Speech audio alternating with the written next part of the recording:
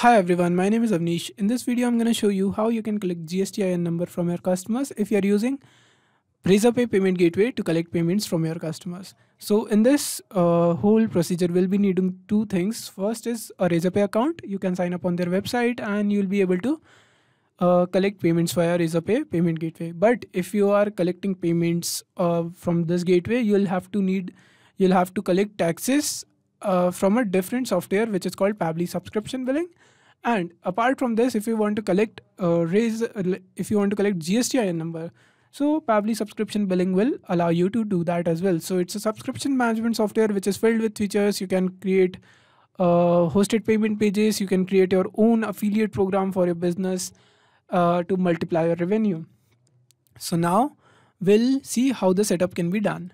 So first thing is that once you have created the Razorpay account and the Pabbly Subscription Billing account, the setup of Pabbly Subscription Billing is quite easy. You can watch our videos which are available on our channel, and if you have signed up, you will find these video icons everywhere which will help you in setting up the account. After the setup, you'll have to integrate Razorpay with Pabbly Subscription Billing. So the integration process involves going on the setting, payment gateway integration, and there is the list of gateways that can be integrated. In front of Razorpay, you'll have to click on connect now. This is going to redirect you to the login page of Razorpay. Since I'm already logged in, I'm getting this option. So where I have to just click on authorize and my account is going to be integrated. So my account is already integrated. So I'll skip this procedure. But if you want to integrate, you'll have to allow that. So now coming to the GSTIN collection process. So it involves three steps. First is you'll have to tell the system what you're selling and how many plans do you have. So for example, if you're selling ebooks and your product is ebook and you have created plans for this, and the amount of your ebook is 100 rupees and you want to collect 5% GST for this.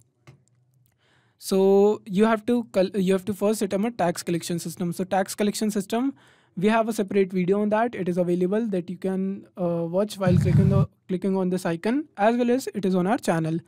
And then after you have set up the tax collection system, you need to enable one thing. So let me show you. So you see that the tax collection system is already created in my account. And when I'll select country, I'll get these taxes added into the order total. So you see that GST is 5%, VAT is 10%, so other total comes to 115. This is the amount that the customer is going to pay to us. So now I'll close this and we'll move to a different checkout page. So for example, we are going to take this tiered plan.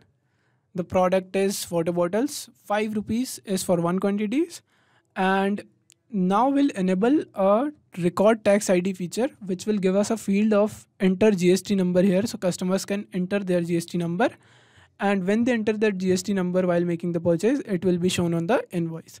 So let me show you how that can be done. We'll go back to settings and tax settings, edit tax rules and record tax ID. We'll delete VAT for a minute, and you can do this. You can enable record tax ID while creating the tax rule.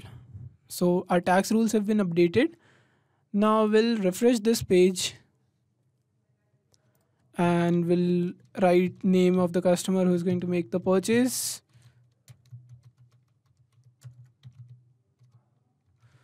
And we'll write the email address.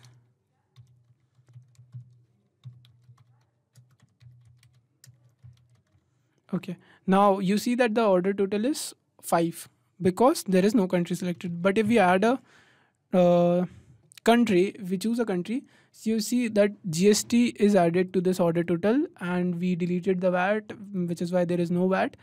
And 5.25 rupees is the order total that we will be collecting. And now you see that this is the tax field that we were talking about. This text is customizable. Let me show you how. We'll go back to our products and plans, and this is the plan that we are making on which we were collecting the tax. So let me close all the tabs, and this is the plan, water bottles tiered plan. So this is water bottle tiered plans. We'll go to checkout customizer. We'll find the tax ID option, and from here we can customize the tax which is shown on the checkout page. So right now it is enter tax ID. We can make it to enter GST number, GSTIN. So this is the text that we want. We'll save the changes and reload the page. We'll write the name, email address again.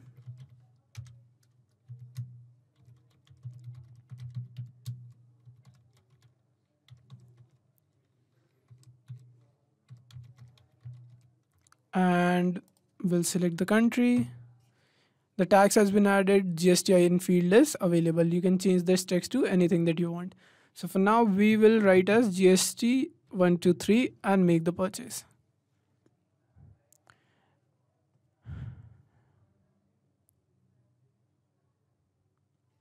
Now we are on Razorpay payment page. We'll proceed with the purchase and we'll choose to pay via UPI. So I'll add this detail.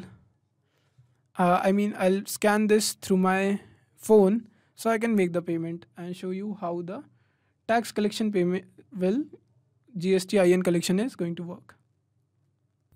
So the payment has been completed. I paid through my phone by scanning the QR code, and now we are on the thank you page of Pabbly Subscription Billing. You can totally customize this. So that means our transaction has been completed. Now we'll see where did we get the GSTIN number. So in Pabbly Subscription Billing, whenever a checkout happens, details get added into subscriptions tab, invoices. So this is the invoice that has been generated for the transaction. And I'll click on this INV31, and there we have all the details of the customer who made the purchase. So the name is there, country is there, and this is the GSTIN number that they entered while making the purchase. So this is how you collect GSTI number from your customers if you are collecting payments via Razorpay payment gateway. If you have any difficulties or in setting up the account, or if you have any questions, let us know in the comments or simply write to us at admin@pabbly.com so we can assist you. Thanks for watching.